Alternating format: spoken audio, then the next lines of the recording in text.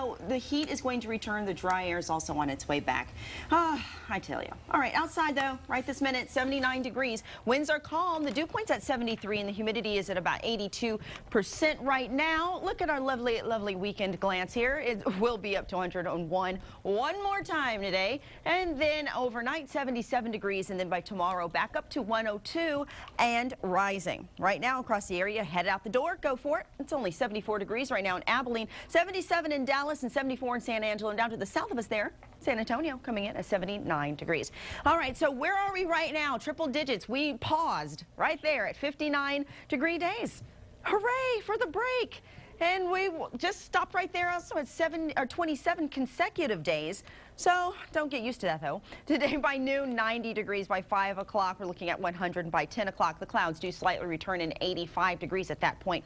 Again, right now in the city, it is 79 degrees. Our story for the day looks like thus.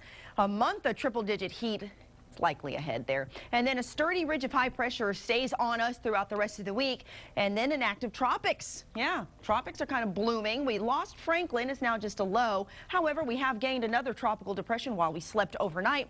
This right here would be TD7. It's just brewing right now. However, having said that, Bermuda is under a tropical storm watch for today. And we are still watching this system here as well. It has been given a 30% chance of development by the National Hurricane Center. So, of course, that's something we're going to keep an eye on as well. Again, another view of that, and you can see kind of how all four of them seem to line up all in a row there. And there's that other one we're also taking a look at. For the most part, we're just looking at things right now.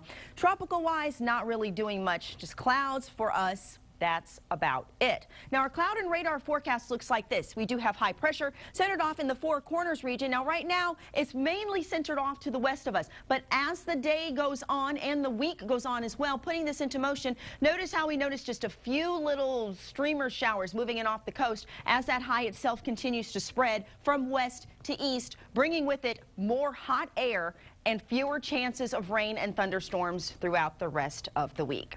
Sorry. That was it. All right, so tonight lows in the upper 70s. Tonight, or tomorrow, I should say, triple digits return. We're going to get up to 101 degrees tomorrow or today, and winds out of the southwest at about 3 to 5 miles per hour. Tonight, 77 degrees, but then the next 7 days continue to bring those triple digits with us. They stay here into midweek, and we rise on up through the rest of the weekend next week as well.